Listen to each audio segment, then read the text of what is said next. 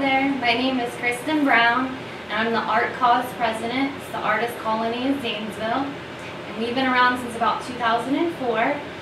We represent the artists in downtown Zanesville and local areas, and every first Friday we have an art walk from 5 to 8 p.m. Some of them stay up until 9 p.m. We have all different kinds of art for you to enjoy. We have paintings, photography, woodworking. We also have lovely street banners painted all over and wonderful restaurants downtown that support the local art.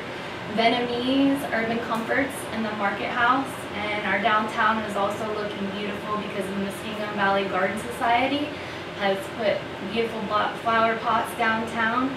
And we would love it if you could come down and join us and see everything that we have to offer. Thank you.